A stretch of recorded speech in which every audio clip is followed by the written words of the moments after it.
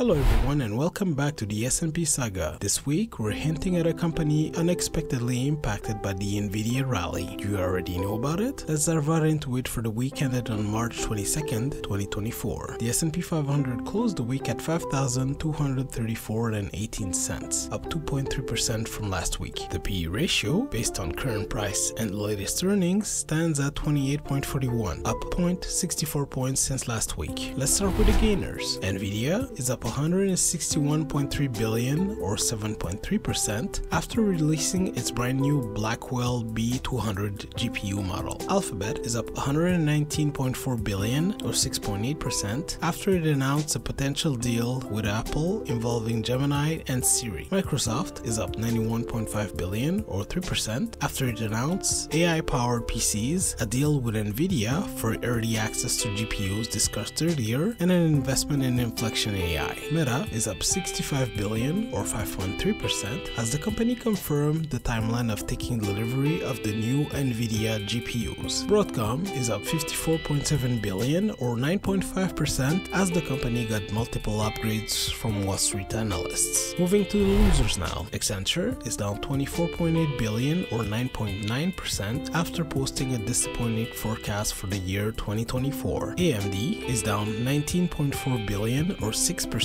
as rival Nvidia announced its brand new Blackwell B200 GPUs. Nike is down $8.8 billion or 5.8% as the company talked about threats against its running shoes market share on the last earnings call. Lululemon is down $7.5 billion or 13.3% after the company posted a slower than expected sales outlook for the next quarter. Finally, Johnson & Johnson is down $6.9 billion or 1.8% on no particular news. It should be noted that the company entered into a new partnership with Nvidia. This will be an interesting catalyst to follow for next week. Additionally, this week there were no changes to the index, but Supermicro and Decker have joined the index at market open on Monday. So how to use the information we just covered? This week, 5 companies will release earnings during the week ending March 29th, 2024, but I do not expect any of them to have a significant impact on the evolution of the S&P 500. To find out why Microsoft and Google stock increased last week, you should watch this video next.